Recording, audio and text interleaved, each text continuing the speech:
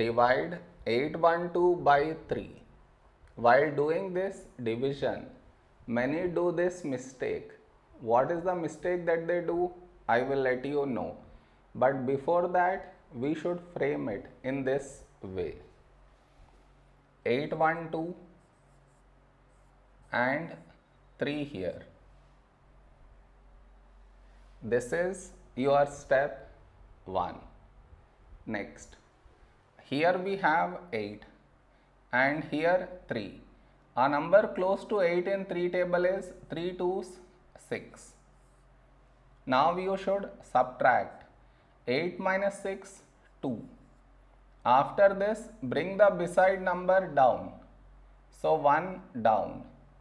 Now 21, when do we get 21 in 3 table? 3 7s 21. Now you should subtract 21 minus 21 0. After this bring down the beside number. So 2 down. After this step the mistake happens, and the mistake is this. Here we have 2 and here 3. 2 is smaller than 3. So what many do is they directly put a dot and take 0, which is wrong. Why is it wrong? Because just now you brought this number down, and in the same step you want to put a dot and take 0, which is wrong. I repeat, bringing the number down and also put a dot and take 0. Bring the number down and put a dot and take 0. Both at the same step you are not supposed to do. Instead, what you should think of doing is, what number should we write here? If I take 1 here, I will get 3. But 3 will be larger than 2.